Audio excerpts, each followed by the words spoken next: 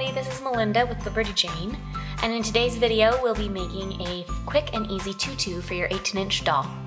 You'll need some ribbon and tulle, and then to cut your strips, you'll probably want a rotary cutter and a piece of scrap cardboard.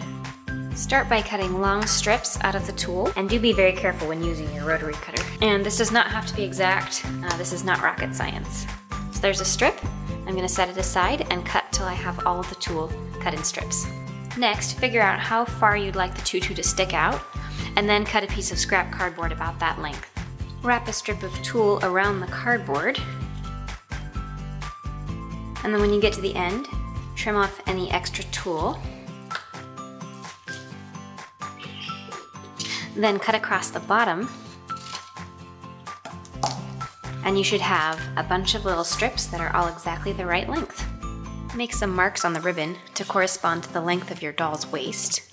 Tie the ribbon around a book or some other large sturdy object. Working with a couple pieces of tulle at a time, fold them in half, slide the loop under the ribbon, and then run the ends through the loop to make a knot. And pull the ends so that it's tight, and slide it up next to the others. Keep adding tulle knots until you have enough to go around your doll's waist.